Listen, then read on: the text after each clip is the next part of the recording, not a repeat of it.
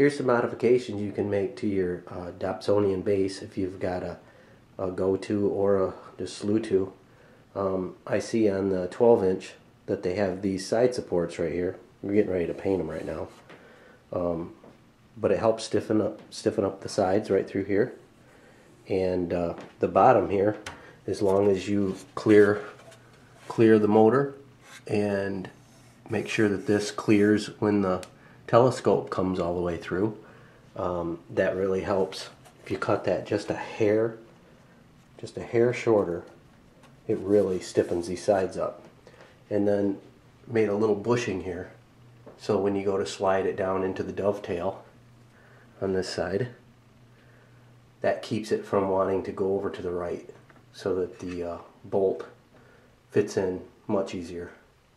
Because out in the dark, sometimes it just doesn't want to fit in right off the bat.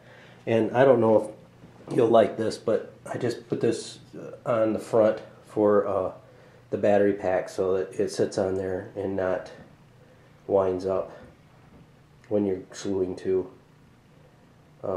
If you do that, you really need to put like a scuba diving, a little weight right here to counterweight that. I think it can handle the extra weight. The thing's really well built. Alright.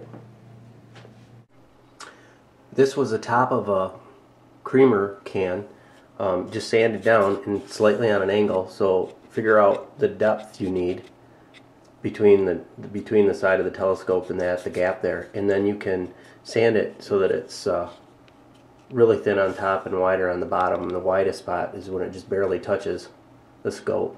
That way it'll works like a dovetail too. It just lets it angle in. There, after it's painted, you can hardly tell. You can, but not terrible. You're going to be outside in the dark anyway. So, like I said, I don't know if you're going to want to put this front on. And it's just from wood, you know, that you get. Put a little metal edges around there to help hold it in case you bump it. Take the handle off. You can get this little 2x stock right at Lowe's or any of those stores. Have fun. Clear skies.